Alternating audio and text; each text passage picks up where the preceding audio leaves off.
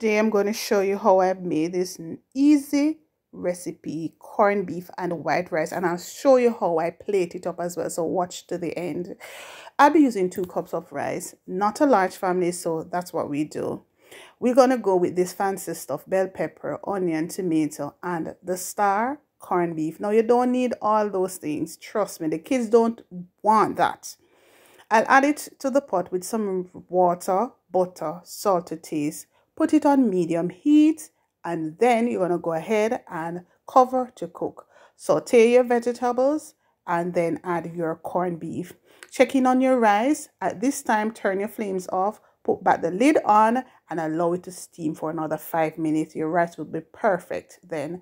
Add some black pepper to taste, and voila, we are done. This is our rice already. We're going to serve it up, so I'm going to show you how I achieve that nice presentation. Put it into a deep bowl, cup, plate, whatever you want.